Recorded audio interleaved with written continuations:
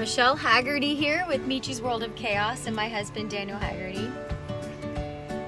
Today's blog we're going to talk about the car. I guess this is episode 3 of the Haggerty's suburban issues.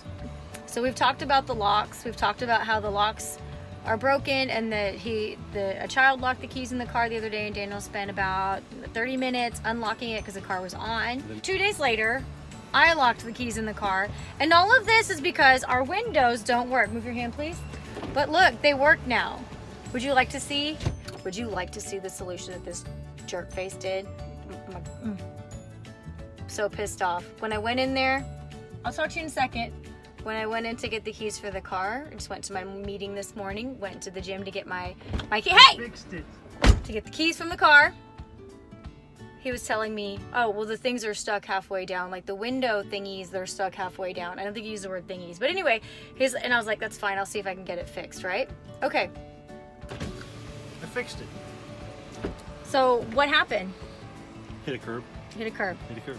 That's your excuse every time you put a dent in the car. Hit a curb. Hit a curb. Would you guys like to see the video? Would you guys like to, do you think everybody would like to see what you did? What? What did I do? What?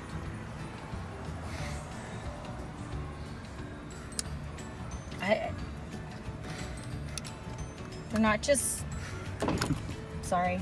They're not just stuck halfway down. The entire piece is in there. So, but good news. Windows work. Do the locks work? Nope, that lock doesn't work. What about that lock? Locks still don't work. So you only fixed it. You only fixed it halfway. I'll hit it again. So you're gonna hit the lock button? Yeah. Wait, where's the lock? Well, you see, you didn't fix the locks. Anyway, there's another episode of Broken Car Problems with Michelle Haggerty of Michi's World of Chaos. Welcome to my Suburban.